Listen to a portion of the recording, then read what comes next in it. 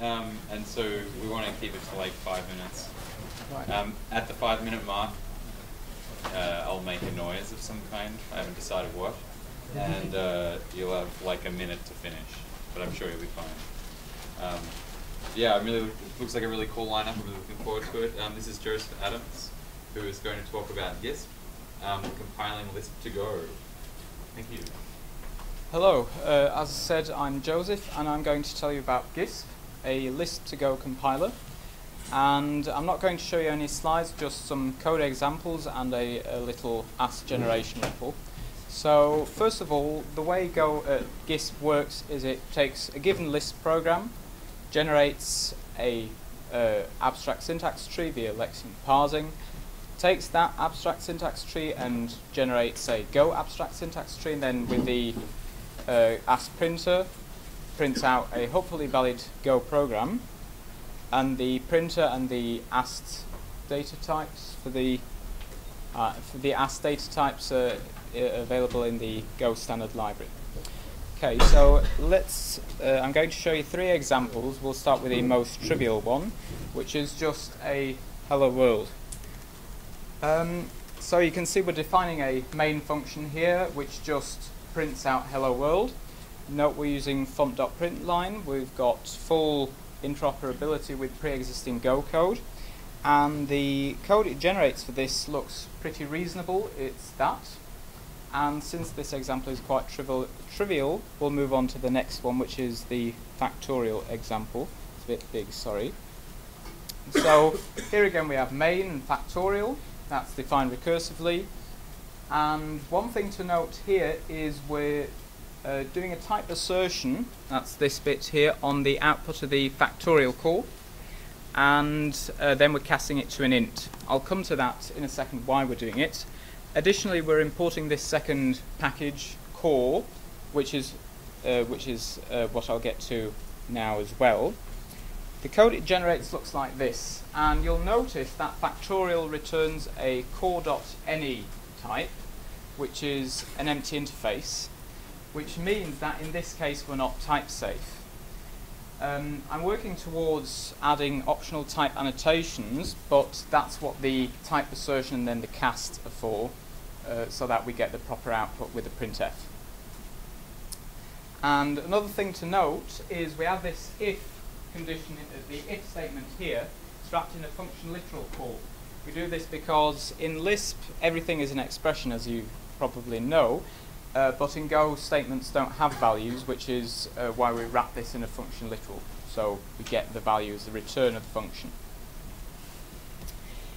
Coming to the third and most complex example, this is the solution to the 14th Project Euler problems, if you're familiar with that, the longest collapse sequence. You'll notice we have loop and recur constructs which enable tail call optimizable functions or algorithms generally, which are usually not possible in Go. And we also have bindings with let and in the loop. They support multiple return values, so you can also use those if you have libraries that do multiple return values, like most of the standard library. And let's jump to the generated code. So just to note, this is about 30 lines. The indentation on this generated Go code is quite extreme, not very idiomatic in general, and I'd like to change that. Another thing is you can see the operators like add and greater than, less than, greater than, equal, and so forth. They're all abstracted away as functions also in core, because the empty interface doesn't define addition, subtraction, and so on and so forth. Another thing to note is if you look at the function name here, it's, as usual in Go, camel case, but if we look back at the Lisp, it's well separated by dashes, so all the identifiers also in the bodies of the functions, they're made idiomatic, so that means it doesn't look odd if you're calling GISP code from your Go program. So to wrap up the talk, you've seen lots of the generated code, I'd like to show you a little example of the ast. I'd like to show you a quick example of the ast generated for the Go. So let's say we have some function call. We support integers, we also have floats, complex numbers, vectors, which are handled as slices, and so which are handled as slices. And the ast that gets generated for that looks like this, and that just gets printed out, and that's what you saw before. And that's GISP. Thanks for listening.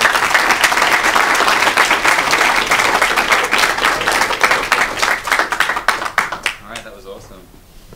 There's no time for questions, so you have to query afterwards. Is Florin? Yep, cool.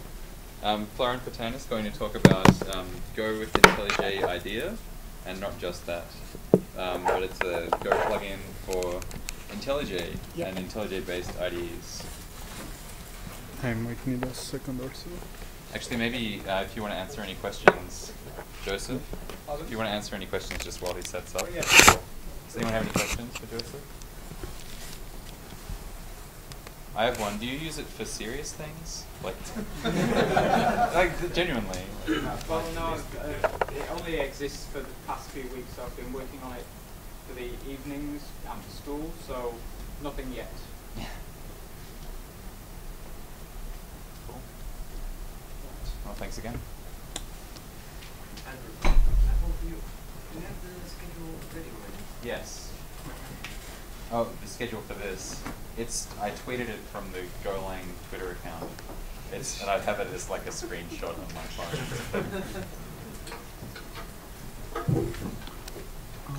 But I can tell you that next up is Howard Go with TyDot, which is a document database engine powered by Go.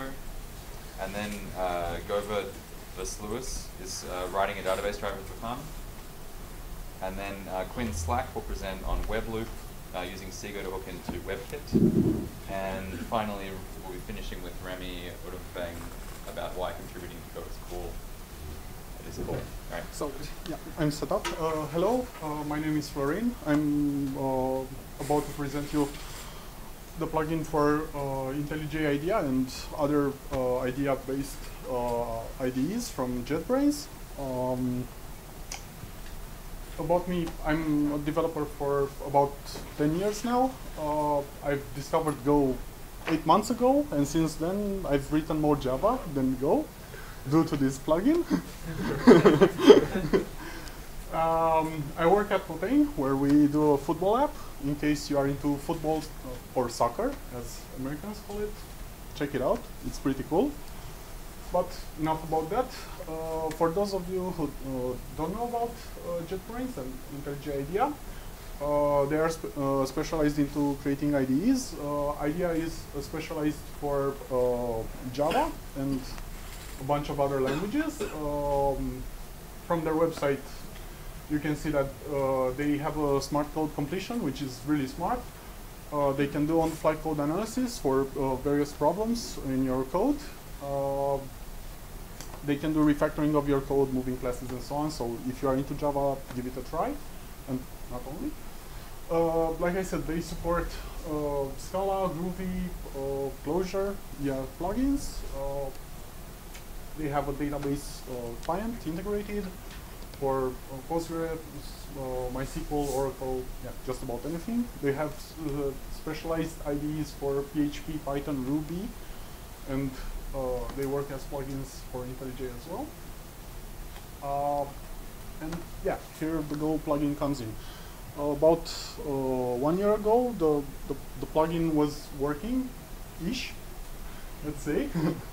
But due to version upgrade, it broke. So that's when I started working on it. And since then, the basic features of the plugin that are currently sort of working most of the time are language parsing and highlighting, auto-completion, import unused variable and parameters, and whatever detection. It has Go Get integration as well as Go FMT, Go Build, Go Run. It supports displaying documentation for various functions and so on. Yeah, let's give it a try actually. It's much better and I hope it will be quick. This is IDEA running. I'm launching it from my debug session, so that's why it looks a bit funny. Basically, when you start it, you have a list of your projects that you are working on, or you can create a new one.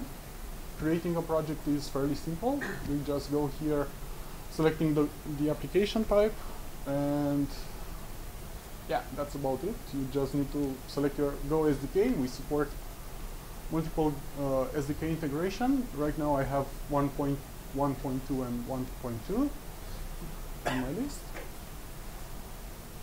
And running quickly through the steps, you'll get into this Hello World application, which runs pretty well. Okay, I'm finding it a bit hard to find the mouse. Like I said, we support auto-completion for standard packages and as well as third-party packages. We support parameter descriptions, so you can easily view what happens there. When you are finished with your program, if you want to run it, you can run it. And yeah, hello world. Quickly, what else do we support? We support running something more complex, like the app engine applications directly from here. Better support will be added in the upcoming release, but for now, in the development release, oops, I did something bad. Yeah, basically it should launch the Go app engine, and you should be able to see the page and develop normally on it. Okay, and as the last feature that I want to show you is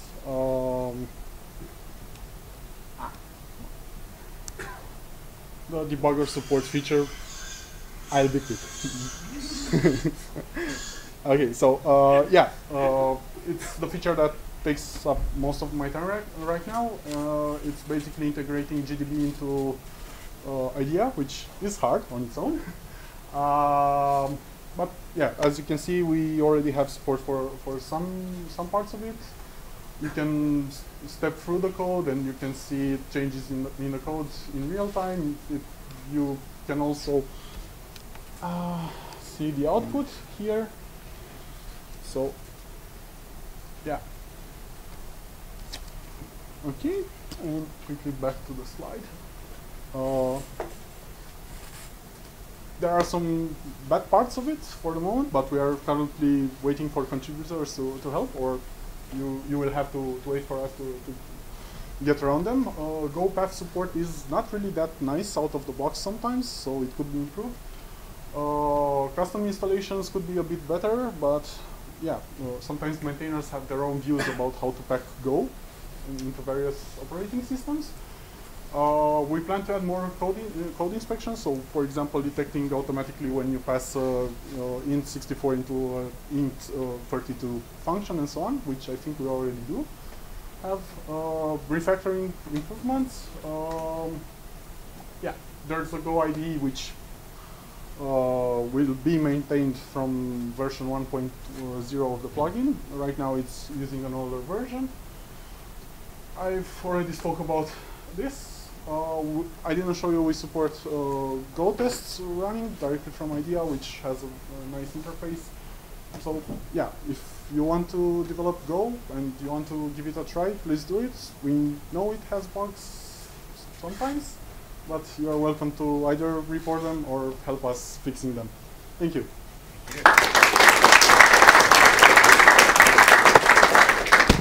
Now, Howard.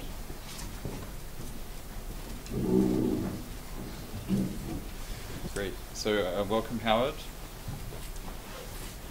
How is everyone today? Good?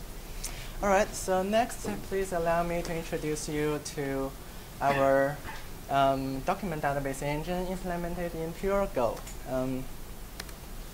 All right, does any of you speak Finnish?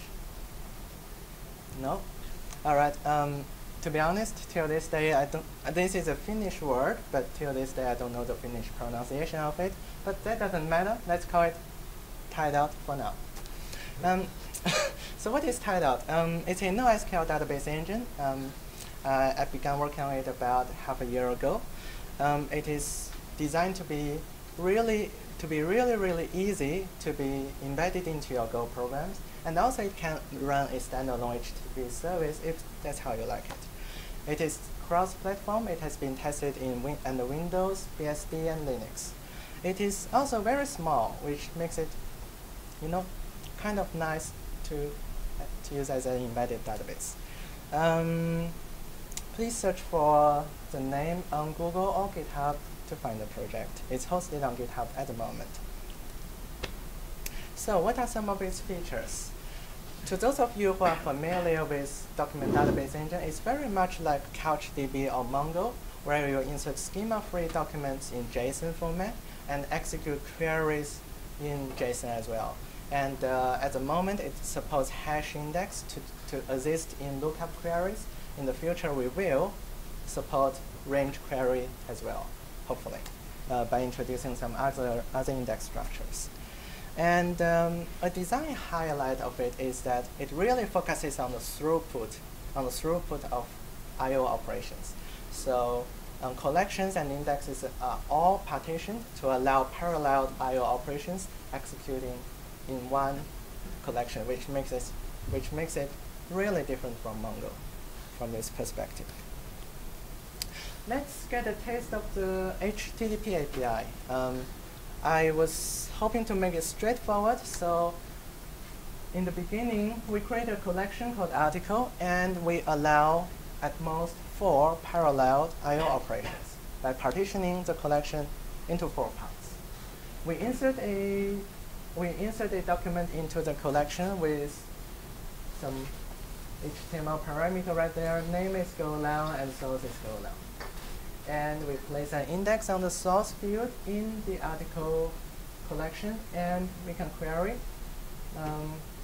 for articles which has source equal to golang.org. And if we want to delete a document, is also straightforward. Delete in article collection the document which has ID number 531. Also, the design emphasis also puts a lot of attention to the embedded usage. So I was hoping to make the embedded usage also simple as well. Open a database, create a database, and start using a collection. Insert something, and this has to be, at the moment, a map between string and interface, which is how JSON is serialized into a Golang structure. But in the future, we will support, you can put in virtually any struct that you define, maybe a custom struct. Construct the query just like how we do it in HTTP. Evaluate the query to get result, and then do a for loop on the result to read the documents back. I hope that's simple enough. So let's run some throughput benchmark. I put a lot of attention into optimizing the storage engine to make it really fast in terms of throughput. So most database engines have a benchmark harness, like Couch and Mongo, to benchmark the engine speed, just to catch any performance issues. So does tied-out. So let's run a benchmark. Simple document CRUD operation, effective on 2 indexes, and the document is 1 kilobyte in size, which is fairly common. And on an Intel laptop with 2.6 gigahertz CPU, T-Dot performs really well in terms of throughput, like many times faster than Mongo. I guess it's probably because the engine is very small, and it doesn't have complicated features such as replica set or sharding and other stuff. And also, because it supports parallel I/O operations on different partitions in a collection, also makes it reasonably fast. We perform we perform similar tests on EC2 instance, and we get still T-dot wins pretty much. And scalability is sort of, well, it's not ideal. It does not scale linearly according to the number of CPUs you have in your system, but it's not that bad. So what's coming up next?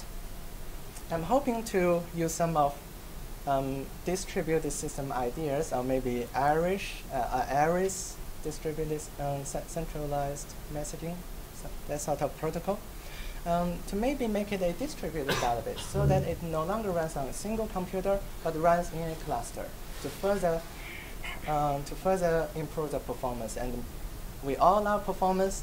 Our goal is to achieve linear scalability. And may as well introduce some high availability features. So since its first release 6 months ago, about 600 people have started the project on GitHub. I appreciate all that, and I appreciate all the contributions.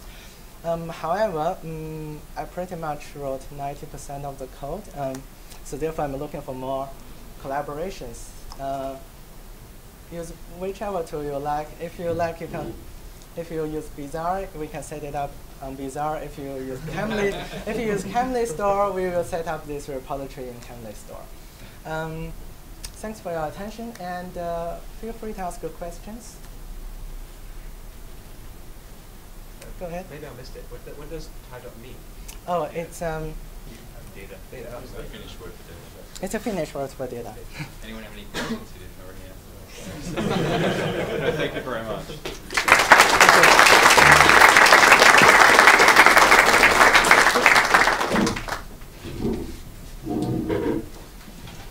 Next, we have someone with a very well-suited name to Go development.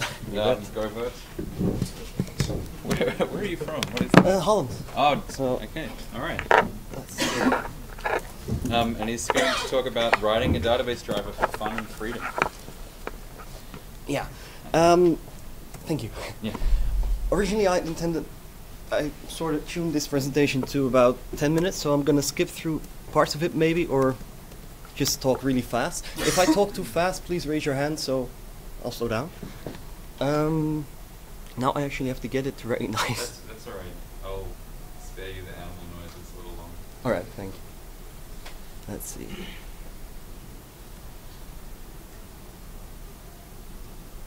Taha. So, this is a side project of mine that I started working on quite soon after I discovered Go. I wrote my own database driver. So first, a little bit about me. At work, I'm a technical lead developer at Go & Co Solutions. It's a really small company.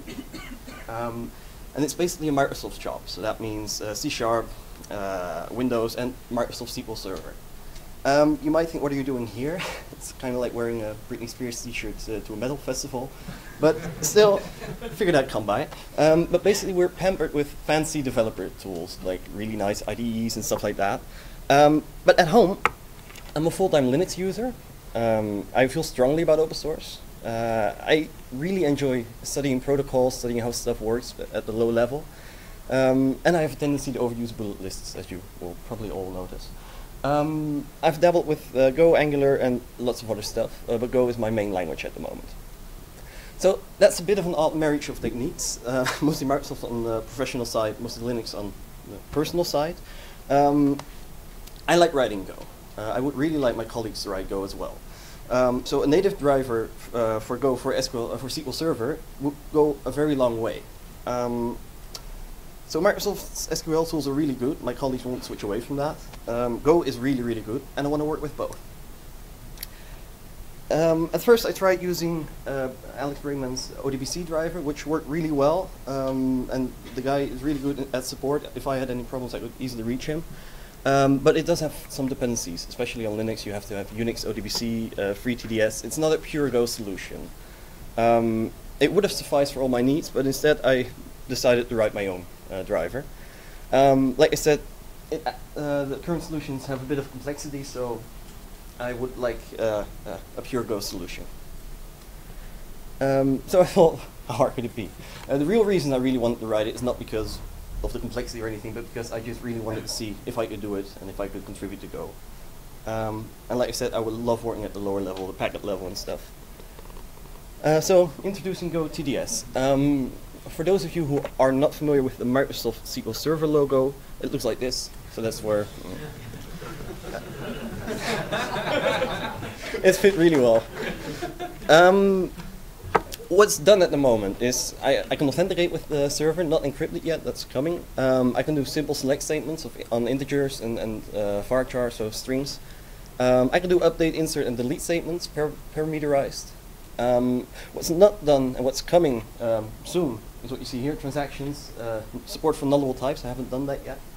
And some more data types, so you can actually work with floats and date times and stuff like that. Like I said, this is really a personal project. I haven't focused on performance yet. So once everything is implemented, once I have a fully functional driver, I'm actually going to look at performance and refactor a lot of stuff, which is quite bad at the moment, I suppose. At the moment, I do a lot of copying of stuff instead of working with pointers and stuff like that. I really didn't think it necessary to optimize prematurely. So that. That's done. I'm probably going to skip this, but what's worth taking away is that the protocol is called TDS. That SQL Server uses it was originally started or developed in 1984, which is quite a while back. It's been extended and extended and extended. There are a few weird parts in it. Mostly it has retained its... it hasn't gone to shit, basically, which is a nice thing. How did I actually manage to write this SQL driver? It's quite easy, actually, since Microsoft has published a full spec. So everything is documented really nicely, actually. And I could just read from that and type away. That was no problem at all. I didn't have to reverse engineer anything. It really saved me a lot of research. So what I did is that first I tried to log into the SQL Server from Go. And after that, I took a look at the database /SQL interfaces and see how I could implement those. It's actually not database /SQL, it's database /SQL/driver. There are a few interfaces there that if you implement them, if you satisfy them, you have a functional SQL driver. So I'm started implementing these one by one, and sometimes I looked at some other database drivers to see what I could borrow. It wasn't that much, but it was really useful to learn how other drivers do it, because there's a lot of solutions you probably haven't thought of, which you can use.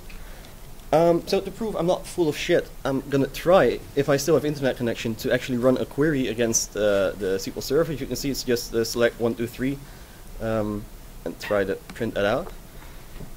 And this is the part where it always goes wrong in live demos, I suppose.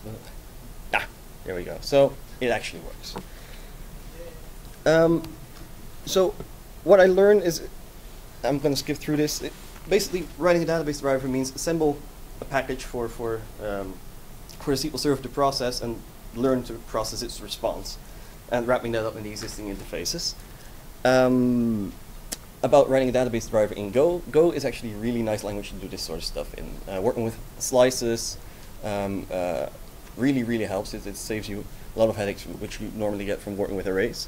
Everything feels very smooth, very thought out, except UTF-16, because Go naturally uses UTF-8 mostly. There's some UTF-16 support in packages and stuff, but I had to basically adapt that to my own package. But it wasn't much of a bother. It was really easy to do. Just keep it in mind if you need to work with different encodings. I didn't need to use concurrency at all, since the existing database SQL package actually handles that for you. It handles connection pooling, a lot of stuff. Database SQL really simplifies a lot for you. You only have to do some basic stuff, and the rest is handled by that package, which is sort of a double-edged sword, because if you want to implement more advanced features of your database server, you can't actually do that, because the existing interfaces don't allow for it. For example, if you have Mars, which is multiple active result set, basically means you can fire off multiple requests through the same connection. You can't do that out of the box if you do it through database/SQL. SQL, I'm sorry. I'm Dutch. I learned to pronounce it SQL for some reason. Oh yeah, the biggest reason, biggest takeaway I actually learned is don't use a dash in your project name. It works fine for URLs. It doesn't work fine for the compiler. You can't name your package blah dash blah, which isn't really a bother for me since no one uses my package directly, but it will really screw you up if you do it. So don't. I've heard some people say don't use Go in your project name either. I had less of a problem with that in this case since it's basically a bridge between Go and TDS. So if you want to write a driver for something, just go do it. Read a lot of stuff. I read an immense amount of stuff before I even started writing a little bit of Go. Whet your appetite, and then when you're actually writing stuff, read all the stuff that make you enthusiastic about the language again, because often you forget stuff that is really awesome and you can actually use it. Yeah, like I said, Go is very thought out. I'm going to skip through that. I've kissed enough butt now. Some links, I've actually put it up on different sites, as you can see, which wasn't really necessary, but I do it because I like to. Raymond's ODBC driver I mentioned, you can download it from there. And if you want to look at any of the open specifications, there's a lot more on DNS, a lot of stuff. Look through it. It's like a whole bunch of PDF files. You can find it on that short link, which you have approximately 15 seconds to type, I think. So thank you very much. This is my presentation.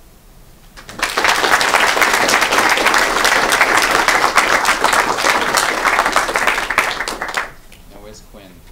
Right here? All right. Yeah. Thank you. Okay. Okay. Cool. All right. Please welcome Quinn Slack. All right. My name is Quinn, and I'm at SourceGraph right now. You can check it out. It might be useful for some of you. But I want to talk today about a library I made that helps you script web browsers. It's called WebLoop, and it's kind of like Phantom.js. How many of you have heard of Phantom.js? Okay, so pretty much everybody. It's like Phantom.js, but for Go, so it's much better. So why would you want something like this anyway? Well, it's good for testing. If you have some complex app you want to test, if you want to scrape the web, that's useful. And then if you have some application where the user can have like a web view, but you want to interact with it in certain ways, then you're going to need to script that web view. So that's where this comes in handy. So here's how Phantom.js describes itself, and here's the simple canonical example. You open a page, then you get a callback, and then you can run some code. And here they just exit. That seems like a boring thing to do, so I'll show you some other things that we can do. And then, you know, Phantom.js already exists, so why rewrite this in Go? Well, there are a lot of reasons, but they mainly boil down to I just like Go a lot better, and I can come up with bullet points, but really the bottom one is just code word for I love Go.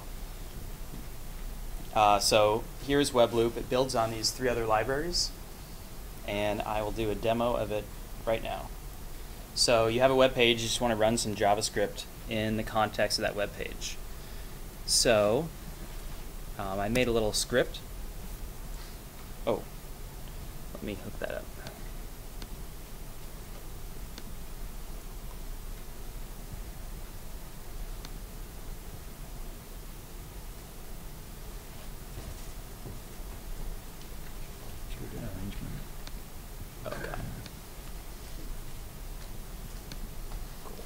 Okay, so I made that little one-line script, and then you can run it with this little command. You say the URL is the first argument. That's the context it runs in. And then the script file.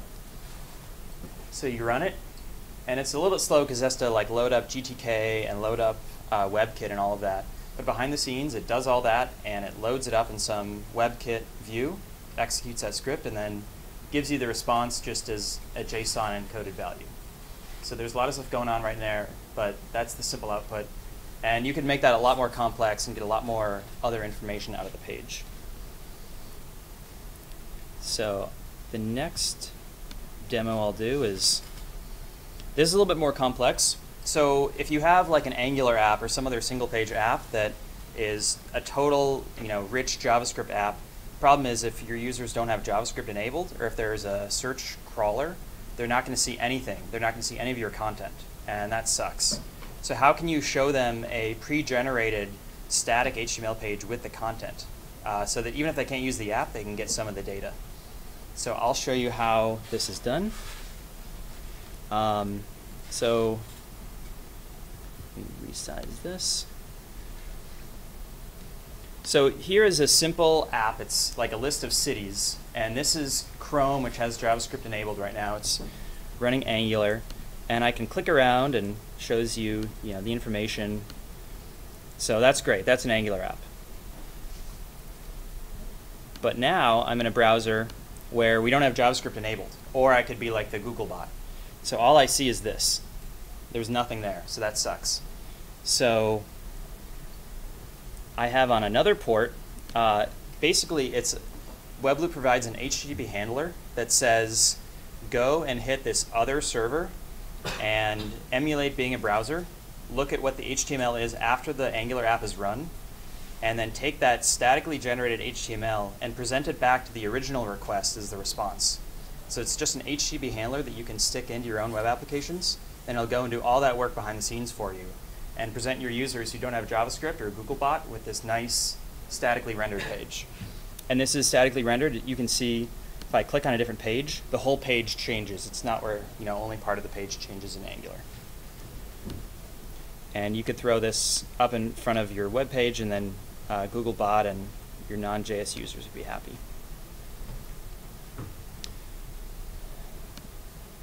All right. So I want to integrate this with some other Go web frameworks like Martini and some of the other ones that people use. And if you're interested in contributing an implementation of a handler or middleware, then I would love to get that. And then also do asynchronous messaging so that you can wait for a page to have a certain condition and then run some JavaScript in there. Right now you have to poll. And that's actually possible with WebKit too. So Seago Experiences is a library author. It's been really good overall. There's nothing that I would change, but some things to be aware of. People are not expecting like package config to run when they run go get. And probably half the issues that I've gotten on this repository has been like, I don't have this dependency. And the other thing is builds are slower. So maybe if you could use a shared C library, that would speed things up during compilation. It's not a big deal, but GTK and WebKit are pretty big. So it takes like 5 seconds on a nice machine. Is that the end? Let's wrap it up. Okay, that's it. So I'll take any questions. You can go and look at the code. I was going to show what it looked like, but you all have computers. Which JavaScript engine does it use? Other Java process? It uses whatever WebKit 2 has. Do you know what that is? I assume it's V8. What's that? Yeah. Mm-hmm. Can you use it to display a dynamic website in links, for example? Yeah, you could. Yeah, I mean, if you open up this thing that I had in Firefox in links, it would show you the HTML. Yeah, you could use it as like an end user, just to proxy the entire web. Any other questions? All right. Thank you very much.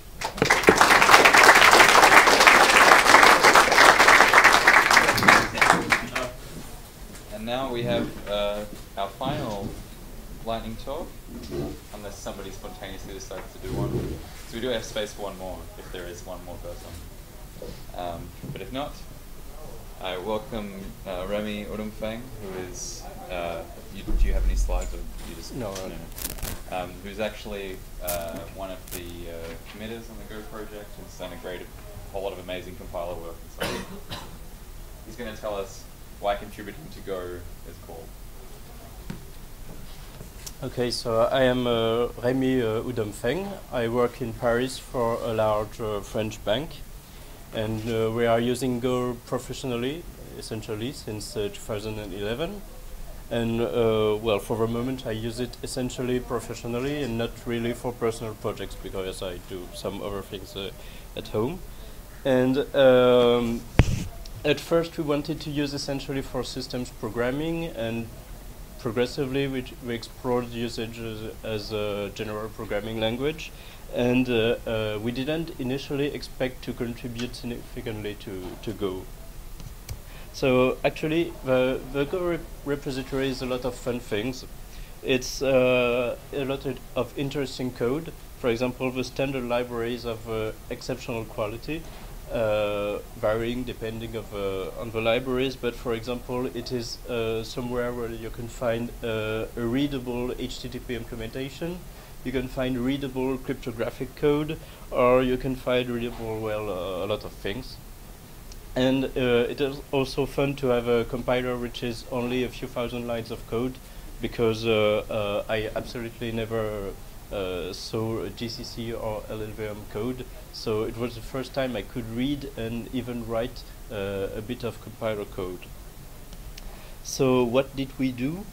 The first thing the first significant contribution we had to do was an improvement to the strconv library, because we wanted to be able to parse numbers efficiently, because we had a lot of numbers to read, and of course, since people don't do things very efficiently, we had a lot of numbers to read in plain text. So this is extremely slow, and the initial implementation available in the Go standard library was not very fast at all. So we wanted to port in plain Go the algorithm which is used in the double conversion library, which is, for example, used in V8 or something. And I think it took me a few weeks and months to totally implement the algorithms found in that library. And I think the result written in Go is more readable than the initial one, which used templates and every possible C++ feature just to parse a string into a number.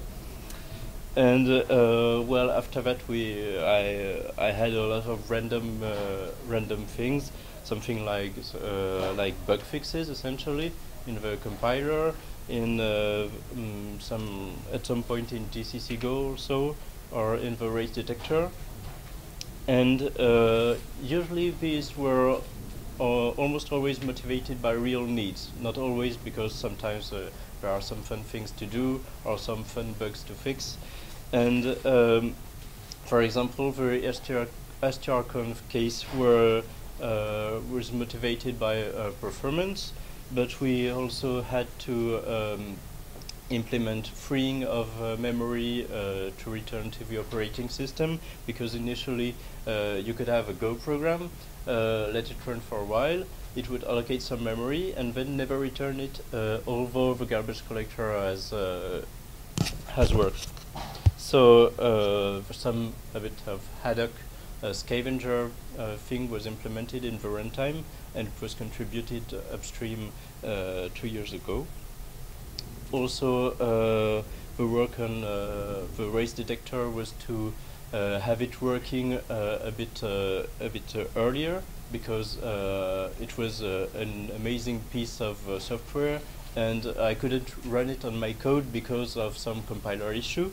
So it was very interesting trying to dig into the compiler, sometimes a bit annoying, to have it work properly on all of our code.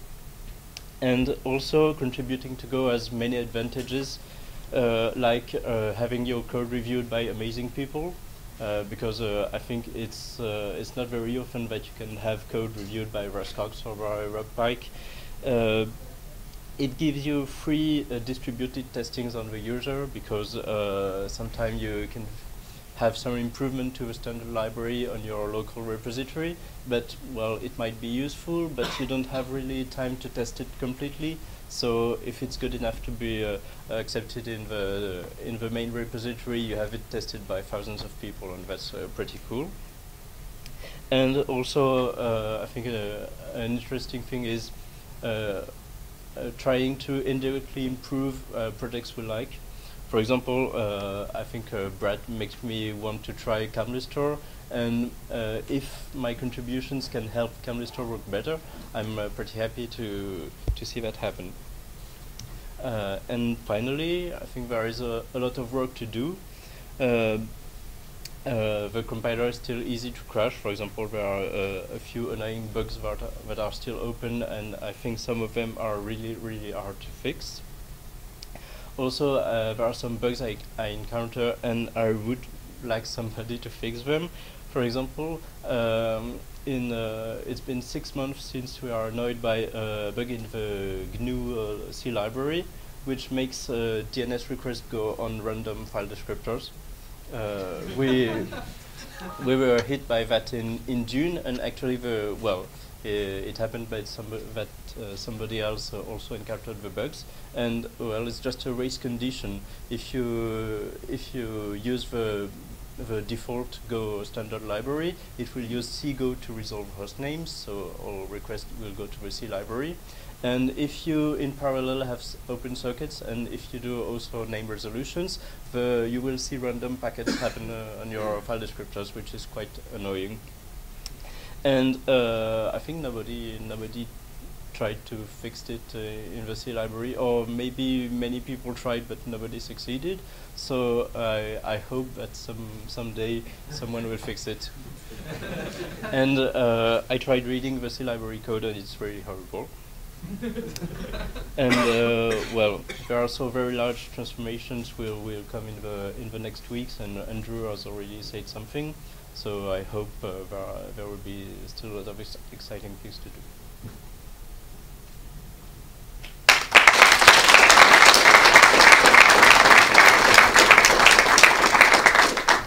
How many hundred changes do you have in the standard library at this point? I didn't count, but that's not so many. Yeah. It's a lot. Yeah, there may not be that many, but they're pretty good changes. That's cool. All right. Well, that's it. Thank you to everybody who's been hanging out in here all day, or if you've just been here for the last little while. It's been a lot of fun. Send mail to the FOSDEM organizers and tell them that we need a bigger room next year. Because I think we probably do. I think we could go for a big room.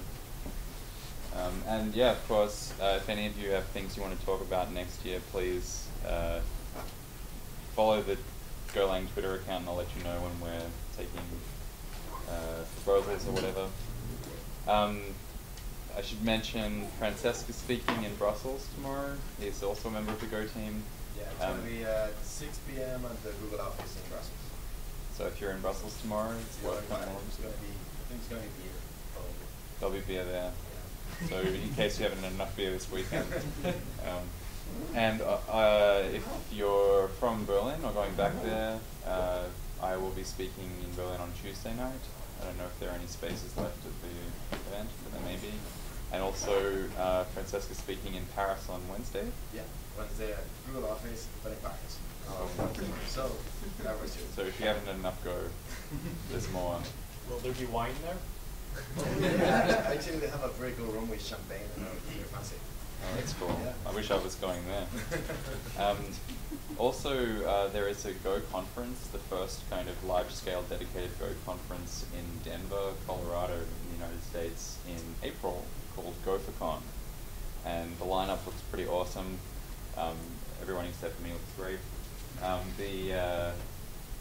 Yeah, it should be really fantastic. Also, recently quietly announced is the .Go conference, which will be a one-day Go event organized by the .Cloud people in Paris in October. And I think at least a few of us here will be there. So keep an eye on that too. Let's go and drink.